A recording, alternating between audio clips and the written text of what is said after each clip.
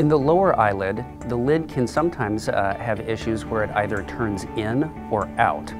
When the eyelid turns away from the surface of the eye due to wear and tear, this is called ectropion. I tell patients that it's kind of like a hammock that's been slept in too many times. It essentially stretches out away from the surface of the eye.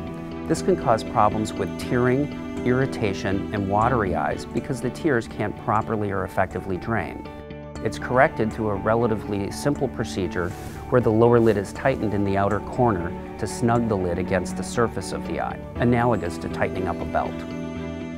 Entropion is the opposite problem. This is where the lid, instead of turning out, actually rotates towards the surface of the eye. This can cause a very red, uncomfortable eye because the lashes and skin can actually abrade the surface of the eye. To correct this, a slightly larger procedure where the incision is made just below the lash line is used to actually evert the lid and have it assume its normal position.